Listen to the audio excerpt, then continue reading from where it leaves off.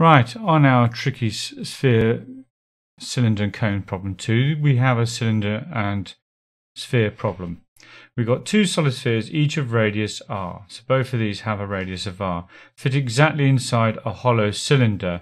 The height of the cylinder is equal to 4r, because if that's going to be the radius r, then we're going to have another r, then another r, and another r. So that will give us a height of 4r for our cylinder. The volume of the space inside the cylinder not occupied by the spheres is equal to 125.6 over pi. So remembering our last question, let's take the information we are given and see what we can do with it. Now we know the volume of the sphere, so we do volume of the sphere is equal to 4/3 times pi times r cubed. And we know we've got two of those. So we've got the volume of both spheres, in this case, will be 8 because we times the top by 2. Pi r cubed. Okay, now we're going to do the volume of the cylinder. So volume of our cylinder is equal to the base area, pi r squared, times by the height. Now the height is 4r. So that's going to give me 4 pi r cubed. Now we know there's space not occupied, so this one minus this one must equal this value. So we know that 4/3 pi r cubed minus 8/3 pi r cubed will equal 125/6 pi. Now straight away we can cancel out all the pi's. We've got a pi here, a pi here, and a pi here. So we can divide throughout by pi. Now the trick to this question is spotting you have a factor of r cubed here.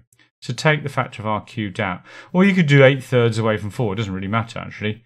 I'm going to just practice taking the r. No, I'll do 4 minus 8/3 lots. And 8/3 is 2 and 2/3 away from 4. So that's going to give me 1/3. So that's going to be 4/3 r cubed will equal 125/6.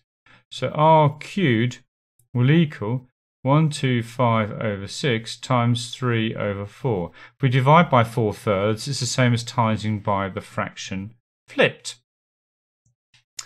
So what have we got here? So we can cancel out a 3 with a 6 to leave 125/2 times 4, which is 8.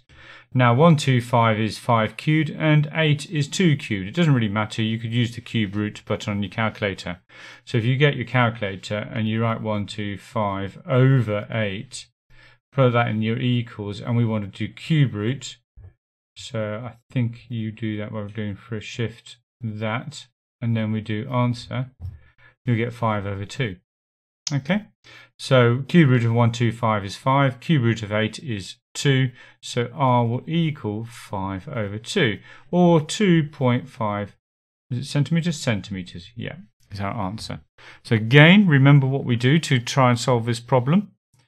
We take the information here, r and r, h, 4r, from the question, we write it into the formula. So get your formula for the volume of both spheres, the volume for the cylinder, and you probably get a mark or 2 for doing that.